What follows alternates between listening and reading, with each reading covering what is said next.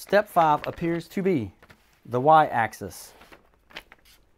So we're going to need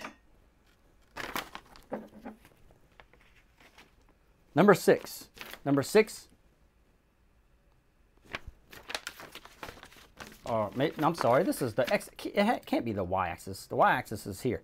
This is the x-axis. So we're going to go ahead and follow the instructions to the best of our ability here.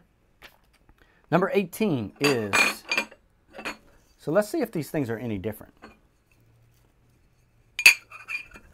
They are. All right. So how do I know which one's 18? 18 is the one with 1, 2, 3, 4, 5, 6 holes in it. Correct? The other one has 4 holes in it. And I'm going to peek ahead really, really quick. Yep. Okay. Number 8. 18, sorry. Has 6 holes in it. Aluminum extrusion with 6 holes in it. Number 6. Part number 6 is the one with 2 motors already mounted on it and a lot of the hardware there. What's really cool is they actually did a lot of this for you. That's really neat. I don't have to go figure out a lot more things. So we're going to need M4 by 16. M4 by 16s. Here we go. So we're going to get these bolts.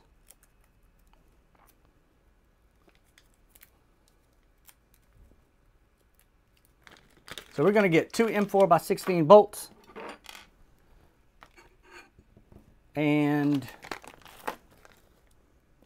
it appears we need to get, what is this part? Is there a name for this thing? Nope. Okay. Well, maybe there is. 2 pieces. Okay, here's the nozzle. That's really neat. Okay. All right, lost my spot. So we have this extruder tube mount. That's basically what I'm looking at right here on this step 5. So they're telling me to hold this guy, girl, whatever you want to call it. It's up to you. Thing. How about this thing, this part, this piece? And this is going to have to go into, trying to orient this thing the right way that they have it, and I don't think I'm getting it. Like this? Oh yeah, there we go. So basically, if you look at this motor on top, the motor cable that fits in here, it's the way I'm holding it. The extruder motor appears to be on the bottom. This thing actually says back, so I don't know as far as this picture. In the end, I have no idea which way this thing's going to go. Okay, so they're telling me to do what? I'm not quite sure what they're trying to tell me here. Green piece. What's a green piece? I don't see a green piece. Okay. Or is green just pointing to? I see. So green just basically means it's not necessarily a piece. I have no idea where this is going to go. It goes here. Okay. So this extruder. So this is the extruder on this machine. And you have the plunger, spring arm, whatever you want to call it. I'm just used to call it plunger. And this is where the tube's actually going to fit in. And there is a fitting here that you're going to have to turn. Now I'm just going to hand tighten it for now, just to be safe. And it also, I need 2 M by 16 bolts. And which way does this go? Let's see here. Okay. Is that correct? So these bolts are going to go, oh yeah. So here's what's really neat. So if you notice, they've already pre-drilled some holes to match, and they also dug out some section of this aluminum extrusion for this nut where it's going to sit. So that kind of gives me an idea. So let's see if I'm going to have to go in with the bolts there. Let's see if they fit. Nope. So I was almost right. So what you have to look for here, the bolts that match plus this cutout is going to go on this side. So that way when you slide this part on here, and I think I probably should have put this here first. Is that right? Because they're actually doing that. Yeah, okay.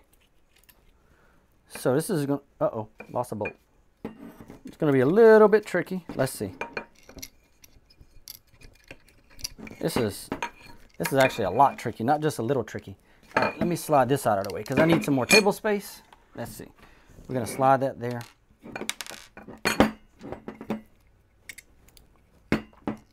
So this seems to be a little tricky here. Let's see. Not quite sure. Okay, so I was right. So the bolts to mount this go inside here. This is going to be pretty hard to see. I think I'll have a better time showing you with the manual. This part is what I'm trying to do. Step 5. See that? I'm going to get these as much as I can with my hand first, because some of the problems when you're doing in tight spaces, when you're working with bolts like this, you can barely get your fingers in. The tools don't have a whole lot of room either, and your finger is a lot more flexible. And if you have smaller hands, you know, like kids putting these things together, you know, it can really help because they can get their hands in there and help you.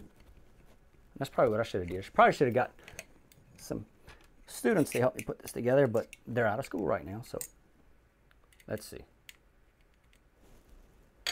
All right, so once I have those somewhat hand tight, I am going to reach in there with this Allen wrench and I'm going to tighten one almost all the way.